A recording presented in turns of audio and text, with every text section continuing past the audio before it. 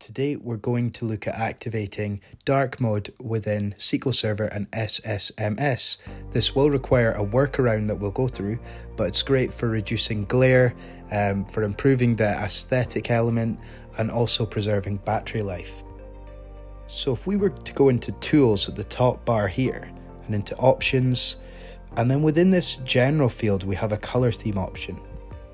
Now as standard you don't get a dark mode option, so it's not as simple as we may think. We have blue, extra contrast blue and light.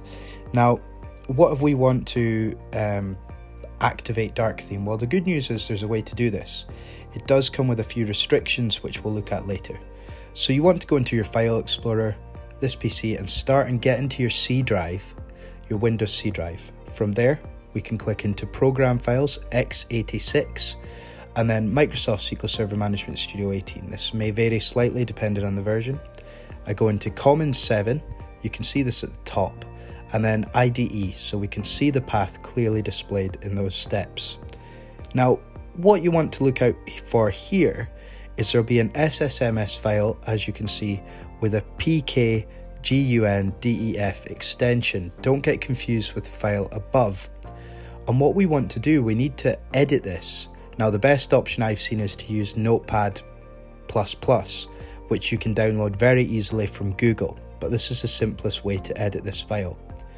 Now you could scroll to the very bottom, or you could use the standard Windows find function and use Control F.